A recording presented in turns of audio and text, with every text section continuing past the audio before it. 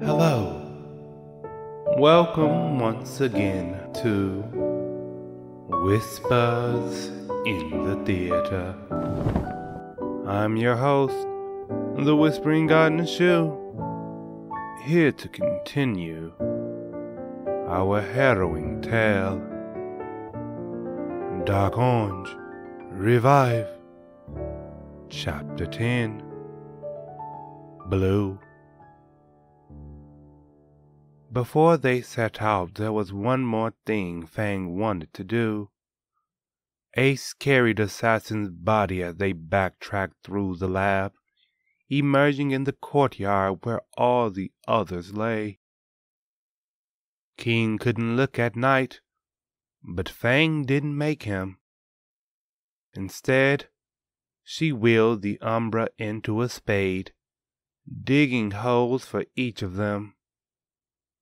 It took an hour for her to dig enough, even for Raven, carried back in Ace's arms.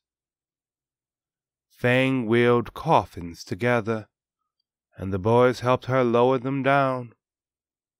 They thought of who the others were as each one descended, but let the silence stay, knowing words would never be enough.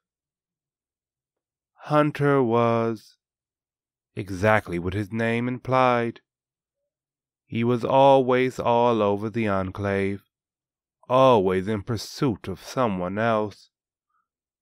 He wasn't just on the hunt for strength, but on a hunt for his place. It may have kept him strange and wild if he and Ace had never crossed paths. There was something about the boy that always brought Hunter back. Early on, it might have been competition, but Ace couldn't remember the last time they had a match. Night was a beacon. He was never the strongest, nor fastest, and didn't have the highest technical score, but if you wanted to find him, you only needed to move your eyes. He always stood tall, always shined bright. He was smiles and charm and well-timed jokes. He was an easy best friend, an enemy to no one. King smiled because Night was a romantic, more concerned with the perfect poetic proclamation than he ever could be with saving the world. Night could make a room feel like home, and there were many nights where home was all King needed. Abigail was confidence and strength. She had so much it radiated off her, making anyone on her heels strong too. She was something that not even Assassin was. Powerful for certain, but an easy celebrity too. It was never enough that the girl could fight. She had a presence, stealing hearts and minds. No one seemed more fit for grade A than her, and the girl didn't need to hear it. She was the living proof. Abigail was not the name they expected, but even that seemed to reflect precisely who she was. Abigail could go out into the city and come back from it entirely done. Raven may have been a different story. Her pages were certainly different from the very first word. Always enamored with some sort of magazine, the girl was not a fighter, but an artist without a brush. She saw a world they had never seen. She saw New York without the overcast, lively in day and night, welcoming to anyone who tried to set the stage. Raven was a stage setter. She had an eye for things that enhanced performers, and the performance was her reward. Nothing made her eyes shine more than a finished piece. Assassin was himself till the end. When he reached the top at 10, He was himself throughout the enclave. It didn't matter if you didn't know his face. It didn't matter if his number changed. Assassin was always assassin. Always that boy doing impossible things. Do you remember that boy? You always answered yes. That boy with a higher combat score than all of his seniors. That boy who joined the brawl and was still standing in the end. That boy who said the simulation wasn't hard enough, forcing a new level to be developed. That boy without the luminance, matching the pace of the best people with one.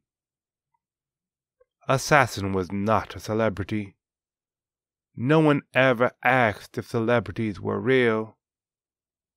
He was that boy who couldn't possibly exist. And yet, he did. For himself and one other person.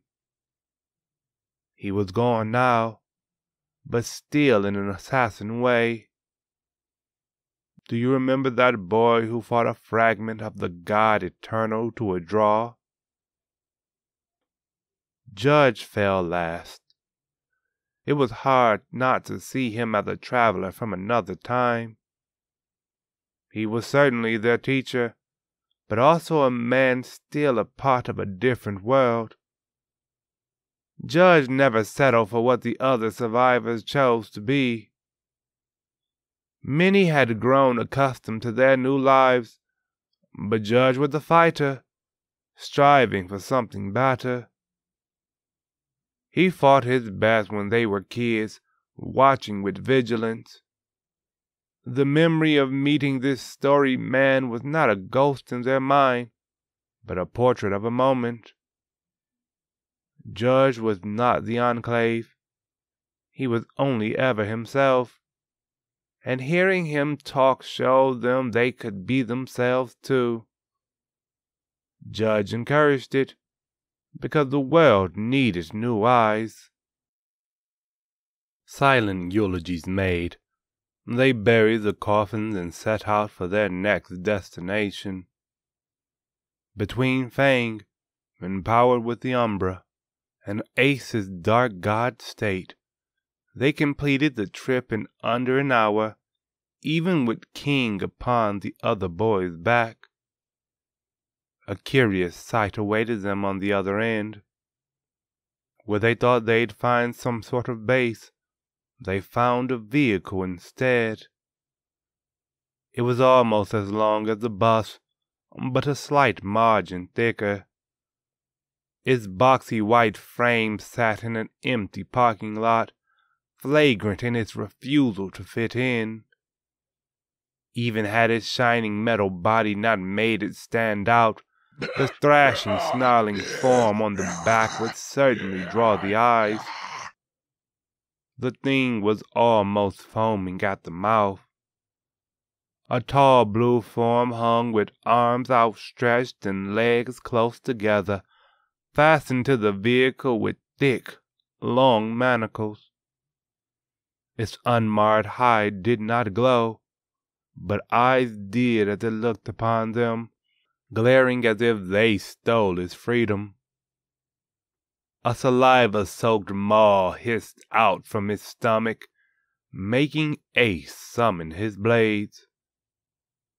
Suddenly, there came a beep, and the sound of metal pulling back. The manacles retracted, and the blue creature dropped to the ground. As it stood, Ace felt a push against his luminance. This was the thing he felt against it before, pushing it now to find a place to tear. Its luminance wasn't as strong as his, didn't feel full in the slightest. There was a shape to it, though, too mechanical for such a wild thing. Crystals grew fat around his hands, and it beat his chest before barreling in. The webs upon Ace's irises retracted to surround them, glowing brightly as his diamond did the same. The monster arrived with a swift left jab. Ace's blade tore down his arm. That didn't stop his right hand's hook. A rippling luminance did, however, bouncing the blue thing back. With a turn, Ace tore open his chest, punching for the face with his other blade. It eagerly took the slash through his eye, right hand hooking once again. And once again, a ripple bounced it back. His guard hung open as Ace tore into it. Pumping power into his foot, he jumped back and kicked, burying the blue in a wall down the street. His stomach cackled as his mangled body dragged free, protruding bones snapping back in place. Ace let it happen, looking at his hands. "I think I'm getting a better idea of how to fight these things," he said to the others, extending his senses. "I could fight this guy for hours, but he'll just keep coming back. He doesn't care about his body. He doesn't have a life." The blue peeled itself from the ground. "It's the soul and luminance doing the work. One heals, the other makes it come after me again." Fang watched the sight, its left arm stitched back together. The hole in its face looked like a tunnel of webs. "How do you finish it then?" she asked, wondering if they could have defeated the blues from before. "I have to strike deeper than the body."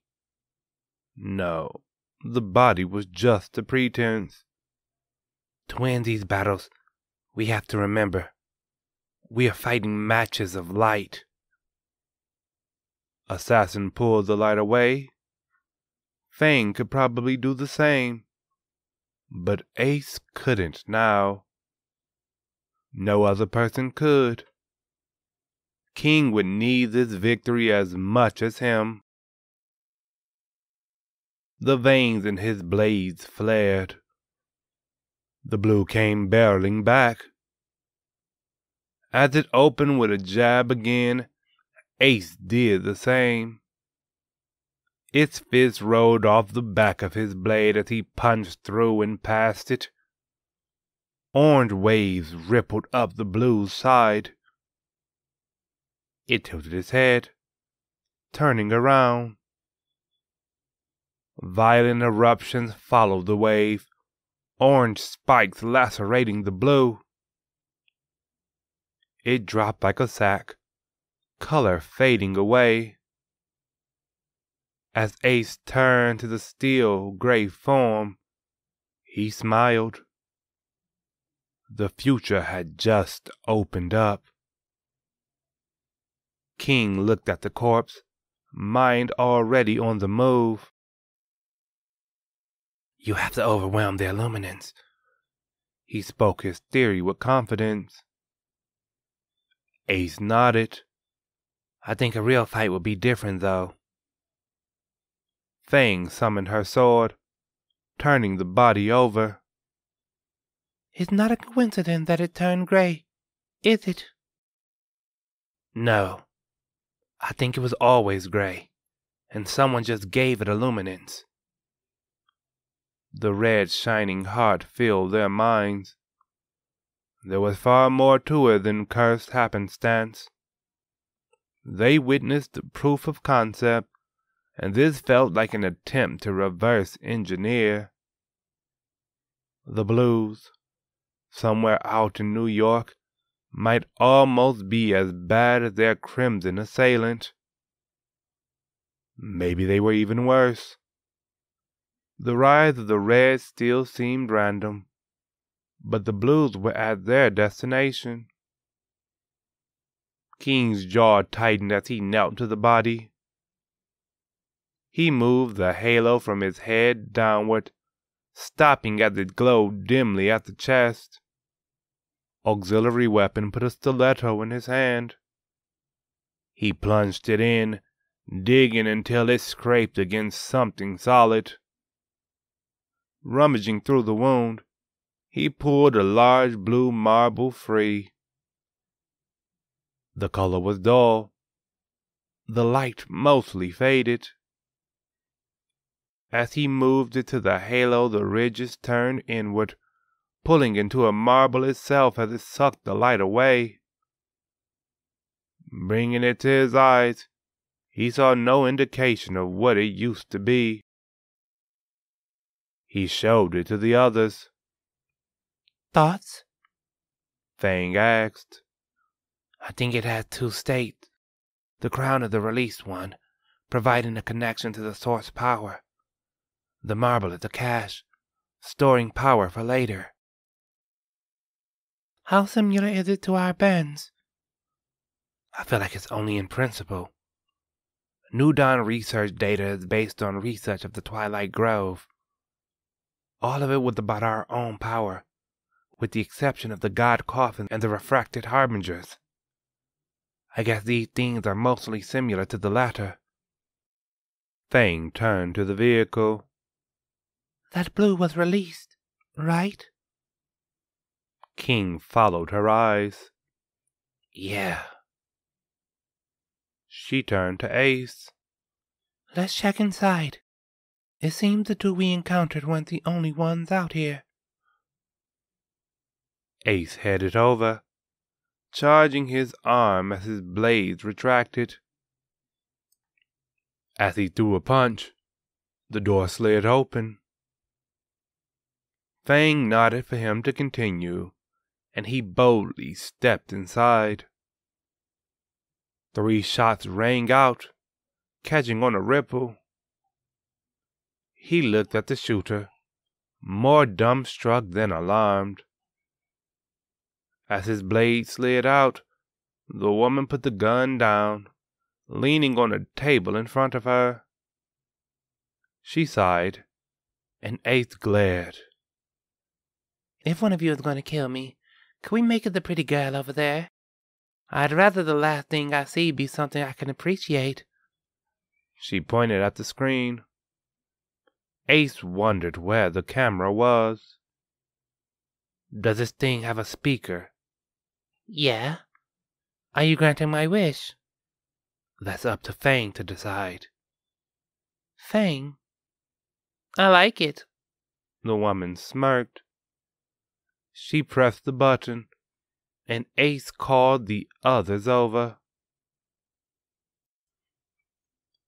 They joined him to fill an area, more labs than any kind of bus. The front of it was dedicated to the cabin, but the setup of the rest held dedication to purpose. The woman sat in front of a console of 3 screens and a panel of buttons. Behind her was a workstation, stocked with tools not even King could recognize. Further back sat some sort of chamber, its cylindrical glass held in place by pillars stretching to the ceiling. The woman watched them taken in, smiling at Fang all the while. They turned to her next, unable to ignore her calm. She was older, maybe in her late 20s. An undercut trimmed brown hair on her left side, while it fell curly on her right. Green eyes he had absolutely no interest, entirely impressed with what the younger woman had to offer. Fang's eyes narrowed in response, and the woman sat back. "Right, we're enemies. No worries. I'm cool." The girl crossed her arms. "Who are you?" "Assistant Researcher Michaela." The woman gave a lazy salute. "I guess you could call me Doctor, but it's not like we're handing out doctors nowadays." "Where are you from, Michaela?" She cocked an eyebrow. "Don't you already know?" She gestured at their armor. You guys are intruders, right? From the outskirts of town? What do you know about the Enclave? Apparently nothing. Michaela chuckled. This is kind of interesting now. I figured you'd ask questions and kill me. Now I have a few of my own. Ace glared. Answer ours first. Michaela frowned. I told you, I'm cool. You don't have to worry about me jumping the line. To answer your question, Fang, I'm from Castle Cerulean. If the girl could somehow cross her arms tighter, she definitely would have. Michaela went on.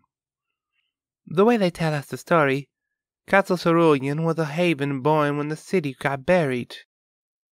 The king priest's family has been loyal to a relic since their ancestors' days in old Germany. They even have this religious text about making sure only those who could perceive its blue light enter the family. Suddenly, shit got bad, and the only safe place for miles was Cerulean. The king had the power to reshape buildings, and used it to gather a bunch nearby. The castle in the name isn't arrogant either. It looks like someone tried to build one in the style of New York. Were those two monsters we encountered from Castle Cerulean too? You must mean Grant and Wesley. Grant's the idiot with the muscles. Wesley's the guy who looks like he had a garage band. She cocked an eyebrow as they traded looks. I'm guessing you guys don't know what a garage band is. Wow. She twirled a bit of hair. Actually, if you're here, those two must be dead. Are there any more of you? Just the three. What were you doing out here? Well, I got kidnapped. I was setting this lab up for... She glanced at a clock. A job that's about 45 hours away. Those idiots ambushed me, forcing me to come with them on their weird mission. I think they were trying to find something, but believe it or not, I'm in the dark. They just wanted someone around who wouldn't be missed, but could figure out stuff they're too dumb for. King put the marbles on the table. What are these? Sealed halos. She looked him up and down. And you can just touch them no problem. What are you? That's not information we'll divulge. Michaela shrugged. No problem. But word of advice. That guy has glowing arms and a gem in his forehead, and you can touch a halo without any adverse effects. If you're pretending to be human, you're doing a poor job. Why are you so sure something should have happened? Frankly, the halos are unstable. Dumbasses like Grant and Wesley can't unlock them without killing themselves. You need to be conditioned just to have one, and even blue bloods can't touch them without training. What are blue bloods? Fang asked. It was Michaela's turn to cross her arms. Are you guys really from the Enclave? They nodded. She stroked her chin. Can I join up with you? I'm talking full betrayal of Castle Cerulean here. I'll tell you anything you want to hear. Why do you want to suddenly betray them? Michaela grinned. I'm talking to people from the Enclave that know nothing about me or a lot of the stuff that's common knowledge. It sounds like you guys didn't even know we existed. I can believe that, since the city always moves around, but that doesn't match up with the rest of the stuff I was taught. Such as? One day, the intruders from the outskirts will invade New York. Their plan is to take the city for themselves, and they're the reason everything has fallen into darkness. It is our duty at Castle Cerulean to prepare the castle and everyone in it for battle. If we aren't quick enough, anyone surviving in the city will fall to the intruders too. That's oddly specific. Was this in your religious text? Nope. That was one of the first visions of the Queen Priestess. It's how they justify running the castle like they do. Fang looked into Michaela's eyes. She searched hard, but couldn't find a reason for the deception. The woman spoke an easy truth with a firm cadence, lying not even in the corner of her mind. If the story was real, too, Castle Cerulean was as old as the Overcast. How did all of this time pass without the Enclave knowing about it? There were procedures for survivors, but none for an entire enemy base. Again, Fang wondered how old the Enclave was. She pulled back from the woman's eyes, looking at her again. How long have you been with Castle Cerulean? Since I was 6 years old. And you have no problem betraying them? Michaela shrugged. I mean, I have a few exes there and some acquaintances, but otherwise, not really. The way I'm looking at it, they betrayed me. I tried to shoot your friend when he walked in here just because he had on Enclave gear. That's not a good enough reason for me to kill somebody. Also, if you are the enemy, I'm sure you'd want to go to the castle anyway. At least this way, I don't have to worry about dying in the end. King picked up one of the marbles. Will I be able to learn more about these things there? Michaela nodded. 100%. They keep research data on hand for training new assistants. Although, the lab sits in Sector 2. And I'm guessing you have easy access to Sector 2. Fang asked. Michaela grinned. Can we look at it as a trial period? If I betray you, you can kill me. And you really want to join us just because they lied? I want to join you because I don't know why they lied. I know the Queen Priestess has visions. I just don't know why this one is so old, but so easy to prove false. Fang traded looks with the boys. They nodded, and she nodded to Michaela. Drive us there, then. We can talk about Castle Cerulean along the way. Chapter 10 ends. And so too ends another episode of Whispers in the Theater. I will be delighted if you were to join me once again.